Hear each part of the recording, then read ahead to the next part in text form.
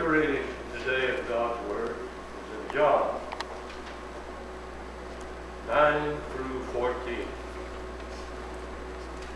The true light that gives light to every man was coming into the world. He was in the world, and though the world was not made through him, the world did not recognize him.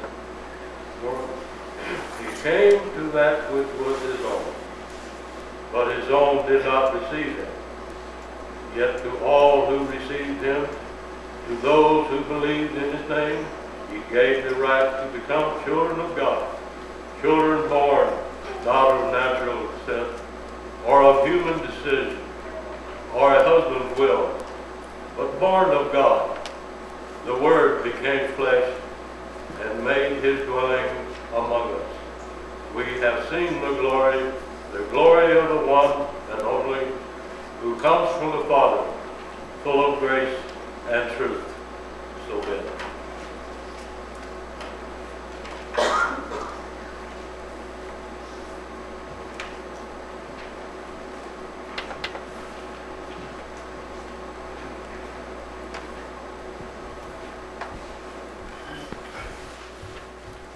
Father, we do thank you so much for sending the light into the world, for sending love instead of judgment that we deserve, for giving us mercy, for giving us grace that we could be called children of God, that we could have hope, love, joy, and peace that only come through Jesus Christ. As we're here today to honor the birth of our Savior and Lord, just help us to remember how much that you love us and what the sacrifice that was made by you and made by Jesus for us. We just thank you and praise you, for your ways are perfect and true. We thank you so much that Jesus would give up his life for us. We pray this in Jesus' precious name. Amen. So what is Christmas? It is, of course, the day that we recognize our Savior's birth, right? Some people are proud to say Merry Christmas. Other people want to say Happy Holidays. But regardless, people today are recognizing the birth of Jesus Christ. Whether they want to realize it or not, whether they want to say they are or not, whether they believe or not, the world kind of stops. And you can go up Highway 95 today and you're like, where is everyone? Because the world kind of stops, because that's what happened when Jesus came into this world. The world was kind of quiet and silent till the heavens broke and proclaimed the Word of God, that the light had come to this earth, that peace and joy had come to men. That we just have to accept what God has done for us, because there's no way on our own, no way that we could ever get to God. It's impossible. We're sinful creatures. So He sent Jesus to us to be a man, to take our place. And Jesus did just that. He lived the sinless life. And He took our place. He took all of our sin, all of our shame upon His shoulders, as long as we would believe. So that's what we celebrate on Christmas, that love came, that light came to this earth. We think so many times that this earth is a terrible, wicked place because of the things that we see on the news and everything else. But just imagine what it would be like if God did not continue to love us. If He wasn't faithful and true and sent His Son to do what only His Son could do. You might realize it, you might not, but Christmas really is Christmas, which we're celebrating the death of Jesus just as much as we're ever celebrating His birth. Because Jesus came to die. That was God's plan. He came to die for you and for me, to pardon us from our sin, because the wages of sin is death, but the gift of God is eternal life through Jesus Christ our Lord. He's the only way, the only truth, the only life. God loved us so much that despite how the world was at that time, it was just as bad a place as it ever is now. Things don't change. Men are evil. But God is a loving, kind God that wants to pardon anyone and everyone, no matter what sins you've committed. Jesus died for the most wicked of all, and He died for the ones that we think are the most perfect of all. Because even the most perfect have sinned and fall short of God's glorious standard, but Jesus didn't. Jesus came and took our place. Wow, what a reason to celebrate. It's a time of great joy so that we can say, Merry Christmas. Say it. Merry Christmas. Because it is merry. It is merry to even be talking about Christ's death, because without His death, we could never have life, could we? We could not be pardoned. We would be pitiful and wretched, naked and blind. But Jesus died for us, and He said, just take on my robes of righteousness. Take the light that I have and spread that light to the world. In Luke chapter 2, we read the gospel account, and I'm going to read this from the King James Version just because I think it's more elegant, so I like it better for Christmas. It says, and lo, the angel of the Lord came upon them, and the glory of the Lord shone round about them, and they were sore afraid. And the angel said unto them, fear not, for behold, I bring you good tidings of great joy, which shall be for all people. For unto you is born this day in the city of David a Savior, which is Christ the Lord. Now maybe you think about it, maybe you don't think about it, but that great joy which shall be to all people, I constantly think about. Whenever I think about myself being better than someone else, I realize that I am the worst of all when I think that. Because God loves each and every one of us. How could I ever look down on one of His precious creation? We're all sons and daughters of the Most High, as long as we will accept that and come back to Him. He created us because He wanted to have a relationship with us. He continued to passionately pursue us because He wanted to. Paul tells us about love, that it's patient and kind, and it keeps no records of wrongs. It's a choice and a decision that we make. And God chose to love each and every one of us, enough that He would send His only Son to this earth to be born in a lowly manger, to live a life where He would be persecuted, and then He would be beaten and nailed upon a cross to die for our sins. That's how much God loves us. This was the greatest news that could ever be imagined. So the heavens opened up and told of the glories of this light that was coming to earth, this baby boy that would be born in a manger. It might have been hard to accept. It might be hard to understand now, but it's true regardless. I don't understand how and why the sun shines, but it does. And I'm thankful for it because I know that God is in control. I know He knows all these things. And I know that He loves me enough that no matter whether I fully understand it or not, I just have to accept it. And if I accept that love through Jesus Christ, then I can be His very own child. Not just be redeemed from sin, but be His own child. It is the greatest news that could ever be imagined. There's something that we should definitely rejoice and sing praises for. And in a little bit we're going to get to sing more Christmas songs, and you're going to get to pick them out. So maybe we'll sing your favorite. Great joy is available for all. What do you got to do? John 3:16 says, for God so loved the world that He gave His only begotten Son, that whosoever believes in Him should not perish, but instead have everlasting life. For God sent not His Son into the world to condemn the world, but that the world through Him might be saved. He that believeth on Him is not condemned, but he that believeth not is condemned already, because he hath not believed in the name of God's only Son. Wow, that God would love us enough to send His Son to be born, to die. So we celebrate the birth of Christ because we celebrate the death of Christ. And we have the resurrection of Christ that gives us hope, that we know that all of these things that we've been told will come true. That we know that we will have life eternal, that death has no sting for those who believe in Jesus Christ. Not because of what we've done, not because of who we are or what we've accomplished, but simply because what we believe, because what Jesus has done. So do you have any Christmas traditions? If you don't have some Christmas traditions, and I'm sure each of you do, I'd like to maybe bring one to the table today that you're doing, or maybe that's new. And that's a part of giving and loving and recognizing who Jesus is. So we're going to talk about some of the names of Jesus. But Jesus said in Acts 20:35, it is more blessed to give than receive. See, in the world today, we think about commercialism at Christmas time. We think about what it gives us. And we did get the greatest gift of all. We got Jesus. But He said for us to give to others, that we're supposed to share this thing called grace. That instead of condemnation, instead of punishment, we get mercy and forgiveness. And then we get grace beyond what we could ever imagine because He lavishes His love so much on us and takes us as His very own child. Wow. And we're supposed to share that grace, to share that light with the world.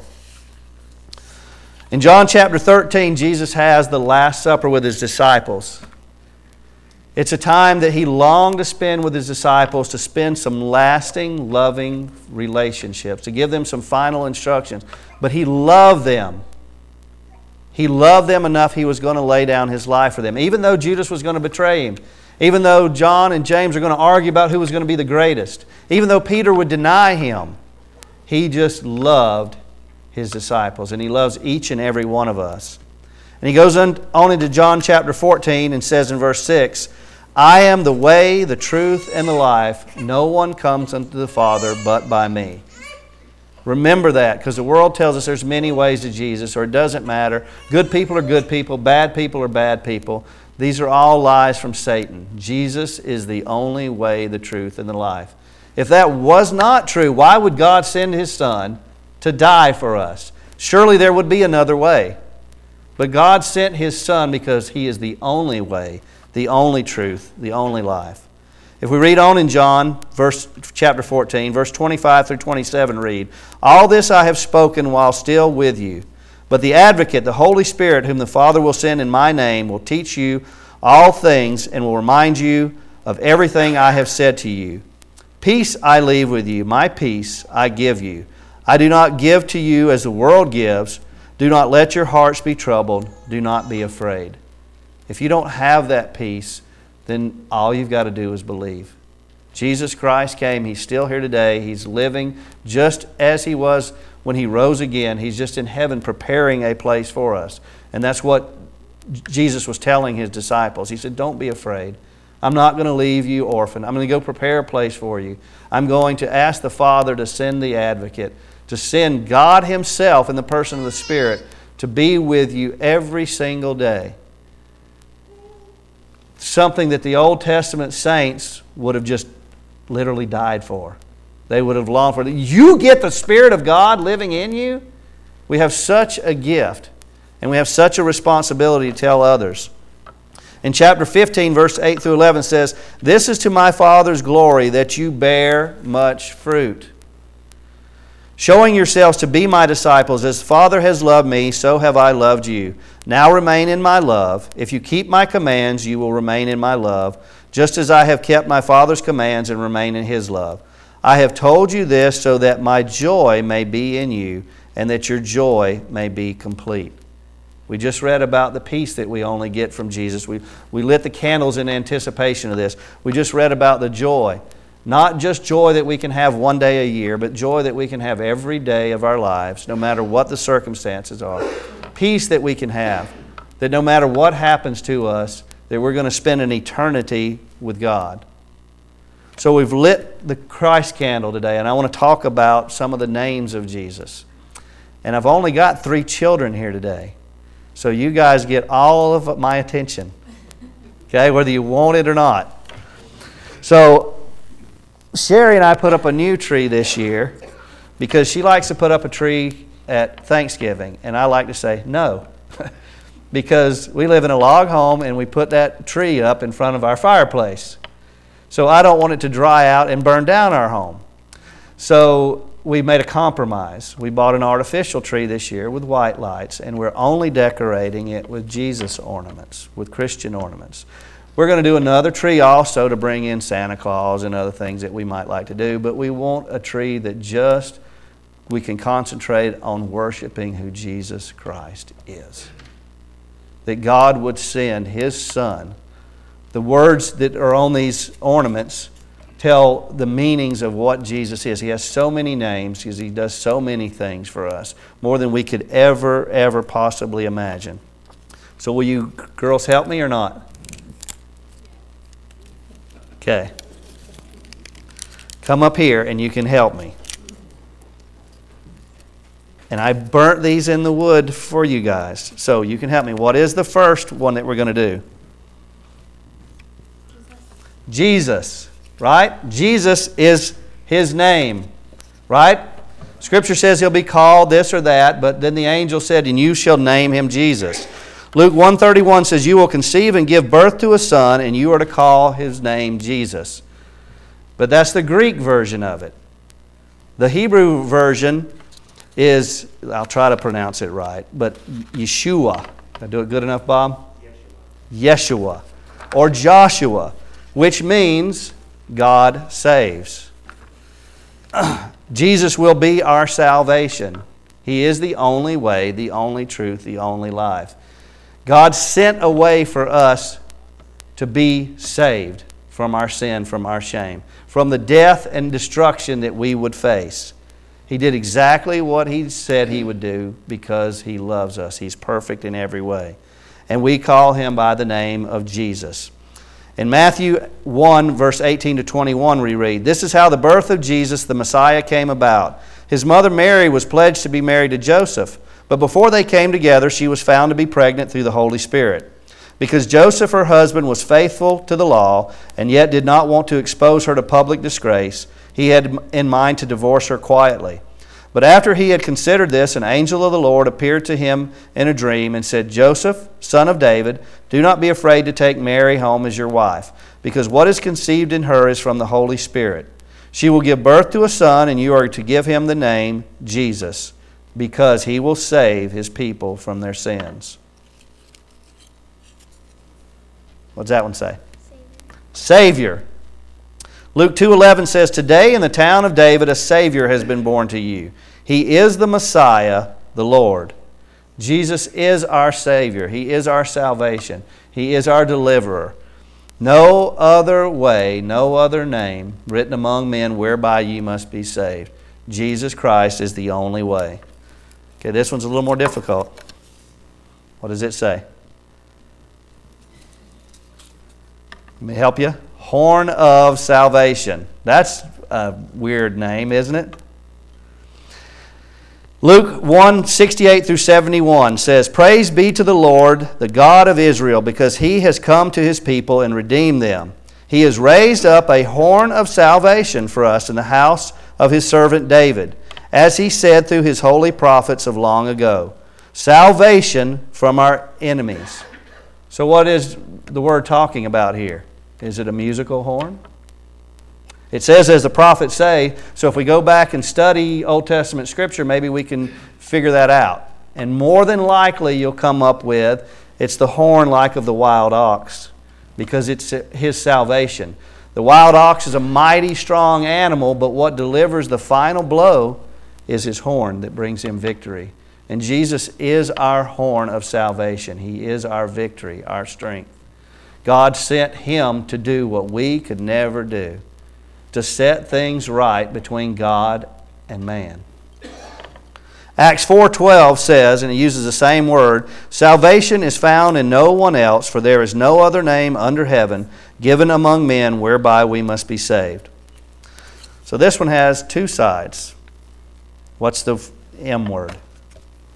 Messiah. That is from Hebrew. Messiah is only found in one place in the Old Testament. Did you know that? Probably not. You probably thought it was found in several places. In Daniel 9:24 through 26a, it says, 70 weeks are determined upon thy people and upon thy holy city, to finish the transgression, and to make an end of sins, and to make reconciliation for iniquity, and to bring in everlasting righteousness, and to seal up the vision and prophecy, and to anoint the most holy. Know therefore and understand that from the going forth of the commandment to restore and build Jerusalem unto the Messiah. Every other time in the Old Testament it's translated as anointed, which is what Messiah means. But here it's translated as Messiah. The prince shall be 7 weeks, and 62 weeks. The street shall be built again, and the wall even in troublesome times. And after 62 weeks shall the Messiah be cut off, but not for himself. The word means anointed. We get our Greek word that we'll talk about in a minute from the Hebrew word Messiah. It means anointed or set apart for a particular purpose, for God's purpose, to bring salvation to men. A part that was set aside to Jesus that no one else could do. Only Jesus could bring salvation to mankind. Daniel predicted this hundreds of years, and he predicted it with incredible accuracy of the time. So much so that so many scholars said Daniel must have been written after the fact. At least those parts of Daniel must have been added in, because no one can foretell the future with that much accuracy. No one except who knows the future, who holds it in the palm of his hands and tells it to us. God told the words to Daniel, and he predicted with amazing accuracy of exactly when Jesus would come and that he would come to die for our sins. Matthew gives the lineage of Jesus through Joseph. In Matthew 1:16 it says, "And Jacob, the father of Joseph, the husband of Mary, and Mary was the mother of Jesus, who is called the Messiah," recognizing the Old Testament scriptures. On the other side of that ornament is Christ, because that is the Greek word for Messiah, Christ. John 1:41 says, "The first thing Andrew did was to find his brother Simon and tell him, 'We have found the Messiah,'" that is, the Christ. Because that's who they had been looking for, the promised Messiah of the Old Testament, the one who was anointed, the one that would come and set things right between God and man. John doesn't record the birth of Jesus, but he tells, as we read this morning, of the light, that Jesus was from the beginning and Jesus was the light that came into the world. And in John 1:29 we read, "The next day John saw Jesus coming towards him and said, 'Look, the Lamb of God who takes away the sins of the world.'" Andrew recognized this. He studied Scripture and he knew that Jesus was the Messiah or the Christ. This one you can spell either with an E or an I. You know what's Emmanuel. Isaiah 7:14, which was written hundreds of years before Daniel, says, "Therefore the Lord himself will give you a sign. The virgin, young woman, will conceive and give birth to a son and will call him Emmanuel." Now your translations there may say virgin, they may say young woman, because it was a young woman who could be a virgin. So why do we put the virgin in there in the Scriptures? Well, we know it after the fact, because Matthew writes in chapter 1, verse 22 and 23, "All this took place to fulfill what the Lord had said through the prophet." Who was this prophet he's talking about? Isaiah. "The virgin," so we know that that young woman was a virgin, "will conceive and give birth to a son, and they will call him Emmanuel," which means God with us. God literally came from heaven to earth to save mankind. He came in the form of Jesus Christ, His only Son. Isaiah 9:6 says, "For unto us a child is born, unto us a son is given, and the government will be on His shoulders, and He will be called Wonderful, Counselor, Mighty God, Everlasting Father, Prince of Peace." So what do you think these say? Wonderful, Counselor, Mighty God, Everlasting Father, and Prince of Peace. You can go sit down. You don't have to stay up here the whole time. Those are yours to put on your tree. John 1:12 says, "Yet to all who did receive Him, to those who believed in His name, He gave the right to become children of God." What a wonderful thing that is. What a great fact that we have a counselor, one to guide us, one to show us the way. That He is mighty God Himself, that we don't have to worry. That God Himself became man and died for us. That He is our everlasting Father, forever and ever and ever. This life is just a blink, but we will spend eternity if we believe in Jesus Christ as God's children. Prince of Peace. The Prince of the kingdom of God, who brings peace to all men. Ephesians 4:10 says, "He who has descended is the very one who ascended higher than all the heavens in order to fill the whole universe, to make things right." Jesus. John 1 verses 1 through 4 says, "In the beginning was the Word, and the Word was with God, and the Word was God. He was with God in the beginning. Through Him all things were made. Without Him nothing was made that has been made. In Him was life, and that life was the light of all mankind." The light came to the world one dark and dreary night. God fulfilled His covenants because He chose to love us. He loved us enough that He sent Jesus to die and set things right. John 1:8 says, I am the Alpha and the Omega, says the Lord God, who is and who was and who is to come, the Almighty. Reading back in Luke chapter 2, verse 11, today in the town of David, a Savior has been born to you. He is the Messiah, the Lord. This will be a sign to you. You will find a baby wrapped in clothes and lying in a manger.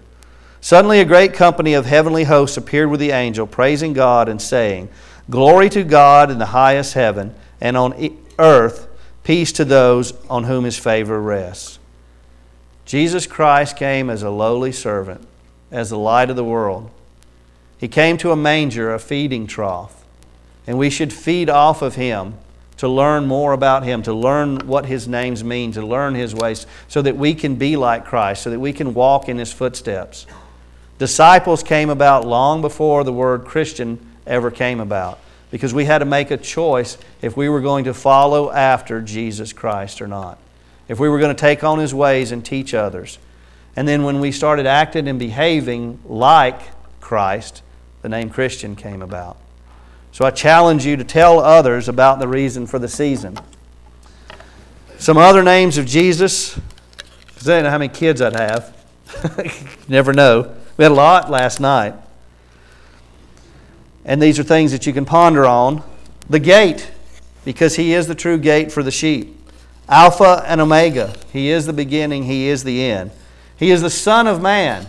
He is mankind. He was born a man to die a man so that He could be someone that we could have an advocate with to the Father, that experienced everything that we have. That He is man, that He can take our debt upon His shoulders and take our place.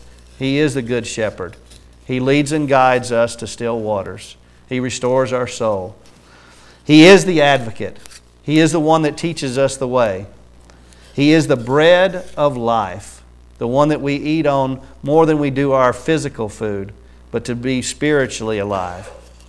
He is the Lord of Lords, the bright and morning star, the root of David, King of Kings, the Son of God. And He was a servant. He came as a humble servant to teach us the way, to show us that we should love one another because God loved us. If you do not know the peace that surpasses all understanding, if you don't experience that joy that makes you just want to shout out and sing because it's Jesus' birthday, then all you've got to do is humble yourselves before Him. Repent, change your way of thinking, and say, God, thank You for loving me so much that You would send Jesus. As we celebrate His birthday today, I hope that you will think about the names of Jesus. And girls, will you help me one more time? We have ornaments for all of you. If you'll give everybody one, and then if there's more, you can give them one for our second. These are little ornaments that have different names, so you'll get a random name, and maybe it's something that you can ponder about and spend time. This is the day that we celebrate the birth, life, and death of Jesus Christ. The one true way, the love, the light of the world that God sent for all mankind to light up the darkness in a time when there was no hope. God said, I love you. And He did it through Jesus Christ. So we're going to sing some hymns now. And if you'll stand with us, and if you have a favorite, then shout it out and we'll sing your favorite, hopefully.